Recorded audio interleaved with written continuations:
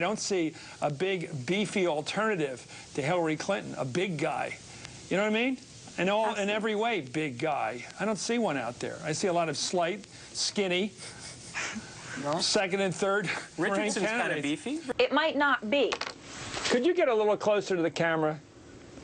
What is it? Is it Come in zooming closer. in No, strangely? come in further. Come in closer. Really close. What are you doing? Just kidding. You look great. Anyway, thanks. Aaron, it's great to have. Look at that look. You're great. I don't even know. I'm going to have to go look at the tape here. I'm no, in a you're strange beautiful. location. I'm just kidding. I'm just kidding. You're a knockout. Anyway, thank you. He cleaned up the streets of New York so you could walk in the subways without smelling urine.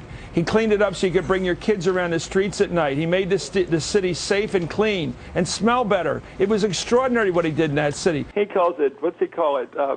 Bareback Mounting. That's his name for the movement. Right. Of course, Bernard calls it Fudgeback Mountain, but...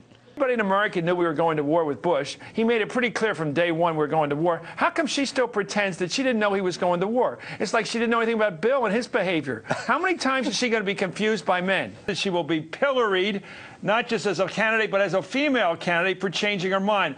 The Republicans will kill her saying a woman's right is to change her mind, but presidential candidates can't. Am I not right about that, Ben? They seem to be glancing blows that didn't grab the audience. Is the fact that he's a small man? I mean, literally, physically. Is there something that can't command that stage? He's not physically that small.